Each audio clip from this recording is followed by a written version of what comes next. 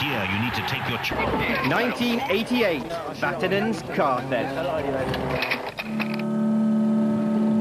After winning in its first attempt in 1987, Peugeot deployed just as impressive an armada in 1988.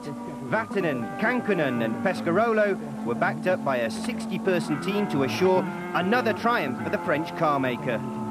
At the end of stage 13 in Bamako, Vatanen was in the lead, and the domination was conclusive.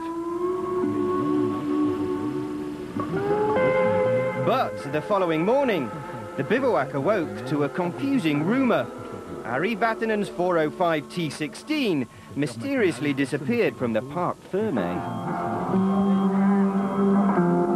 At this point in the morning, no one knew much, but there were some solid clues. The placid Finn looked concerned, and Peugeot team director Jean Todt spent all his time on the telephone. The car theft of the century had taken place in Bamako. Jean, juste avant que vous partiez, est-ce que vous pouvez nous raconter brièvement ce qui s'est passé ce matin à l'hôtel et comment ça se passe là? Ce qui s'est passé, c'est qu'à 7h15, j'ai reçu un coup de téléphone dans ma chambre où le standard m'a passé une personne qui m'a passé une autre personne qui était vraisemblablement un Européen. As the helicopter was taking off, the 405 was found in a public garbage dump on the outskirts of town, but further details were sketchy. Everyone was perplexed at the start of the special stage. With the absence of Vatanen, World Rally champion Juha Kankkunen was the new leader. The most Machiavellian of rumours were already circulating. Peugeot itself had orchestrated the car's disappearance to better carry out repairs. It must be said that the fingers pointed at Peugeot were those of the jealous. And just as Juha Kankkunen took off, the 405 was finally found.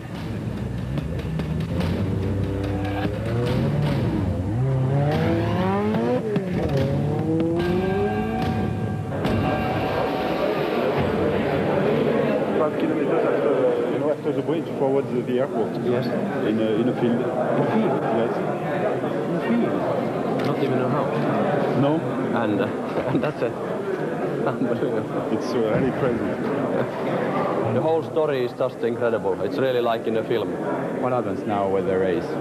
I think if it is true that my car has been found, I'm sure the race continues, and just a lot of harmless, I emphasize, publicity, and that's all. Car is good. Car is good. Okay.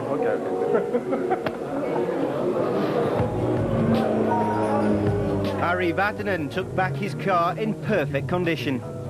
To this day, the disappearance remains a total mystery.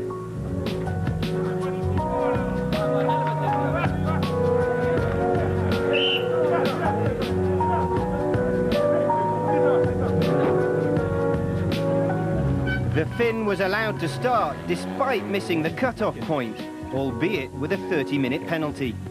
He was disqualified the following day. Juha Kankkunen went on to win the Dakar.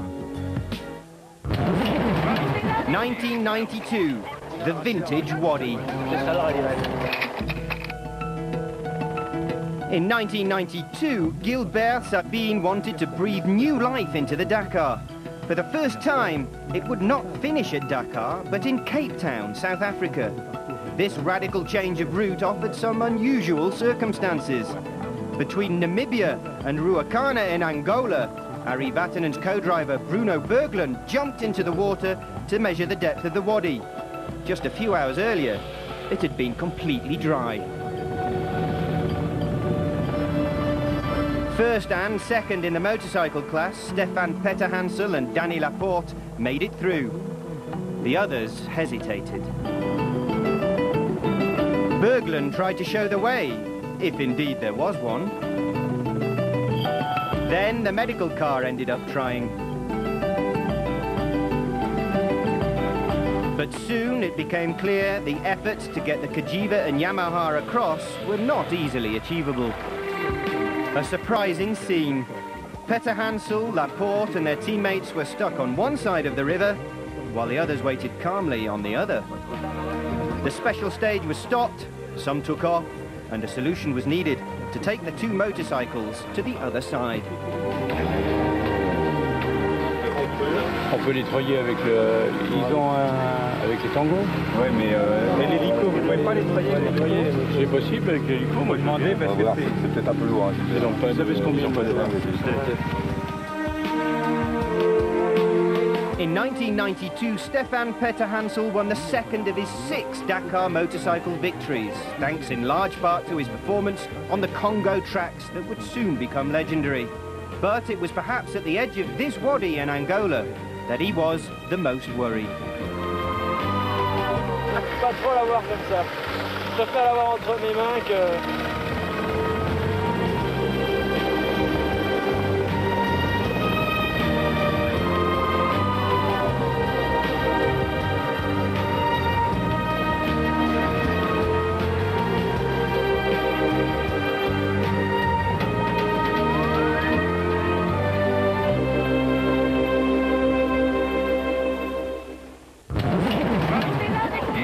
1994, the impossible erg. This area goes by an ominous name, the Triangle of Dead Dunes. The bikers arrived first to tackle this 28-kilometre long valley of dunes that no one had ever crossed in competition. In 1994, the Dakar went through a change, with ASO taking over the organisation. Fenouille was the new race director, and there was an all-new route, with the finish to be in Paris. And this 11th stage from Atta to Nouadhibou was the highlight of the rally. On the 9th of January, Jordi Arcarons, Eddie Orioli and Carlos Mars were the cream of the crop in the bike division.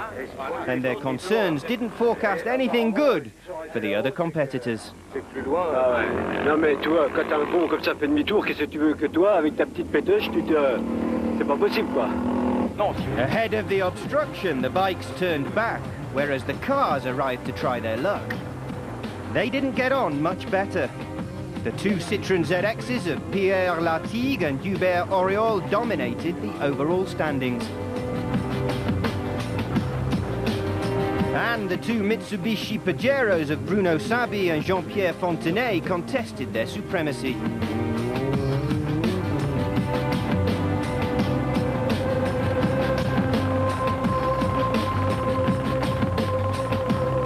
In the middle of these terrible dead dunes, a battle between the two constructors began. The race still hadn't been stopped. The Mitsubishis tried to cross the uncrossable. For their part, the Citroëns decided to circumvent the obstacle and incur severe penalties. This duel put to bed one of the most extraordinary episodes in the history of the rally. Also, one of the most unjust as well.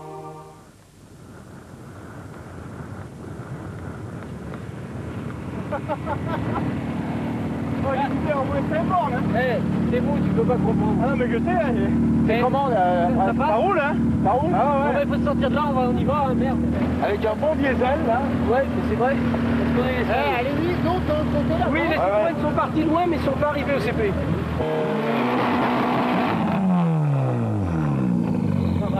C'est dingue, c'est dingue, c'est dingue. Ah bah nous on roule, hein. Je veux dire, nous il ne faut pas l'arrêter, nous on s'en fout, on roule. C'est notre seule chance. Hein. On se fait chier.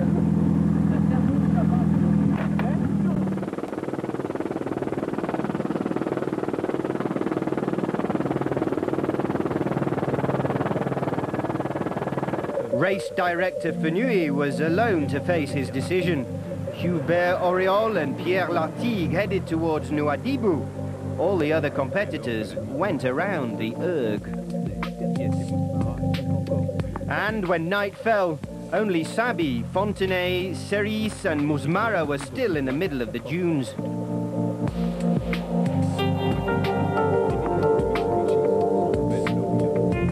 Bonne nouvelle, bonne nouvelle. The Citroëns arrived at the bivouac at 04:30. In the early hours, the Mitsubishi mechanics still had no news from their drivers. At first light, the helicopters took off once again, and their occupants discovered a confusing spectacle.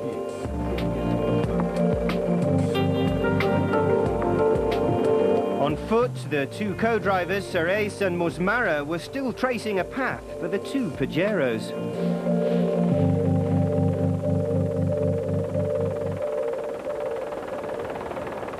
On s'est, je sais pas, on s'est ensablé peut-être 200 fois. 200 fois, on a ressoulevé la voiture. C'était fou, c'était fou. Finally, at 2 in the afternoon, the four men turned heroes arrived at checkpoint 8.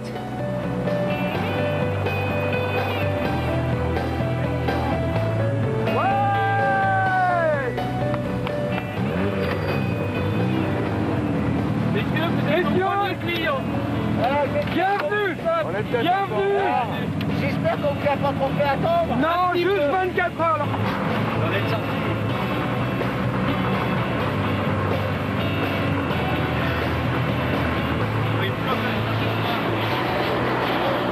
Vous avez fait. Vous êtes le monde me l'aurait fait. Eh, on sait pas. On sait pas si on t'embrasse ou si on te tape dessus. Ah bah tape dessus. Merci. Non, non, non. Là, c'est super. Putain, le moral des mecs. Chapeau. Ah, il nous en aura fait baver quand même. Hein. Bon, enfin bon.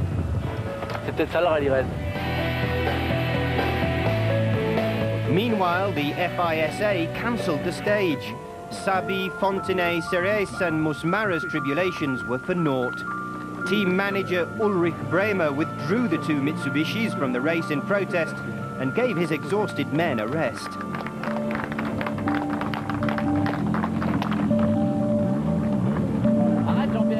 Unfortunately, in 1994, the rules spoiled the adventure.